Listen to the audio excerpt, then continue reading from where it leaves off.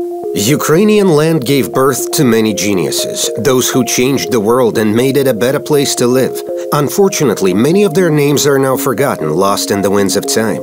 Let us remind ourselves and the world of them, because we do have people to be proud of. Forgotten names. Ivan Puluj. A scientist once had read an article in a newspaper about Wilhelm Röntgen discovering new kind of rays. This scientist shouted in despair, "My lamp, my lamp!" It was the Ukrainian physicist, electrician and inventor Ivan Puluj.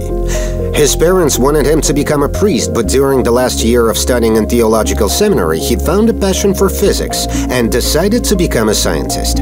He studied at the University of Vienna, worked in a physics laboratory and got a PhD in physics. His biggest achievements include X-rays.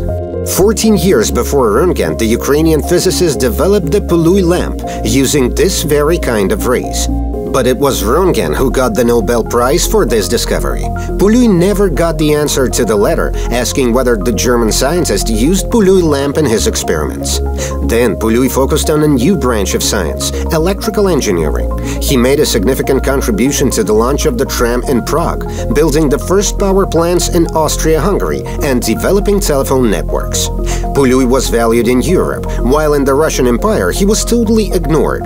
His pro-Ukrainian activities went against Russian propaganda. He actively pushed for creating Ukrainian universities, established a foundation that supported Ukrainian students in Vienna, and taught in the Ukrainian language. Over a century ago, Ivan Puluj wrote a prophetic phrase, "Ukrainian independence is the key to peace in Europe."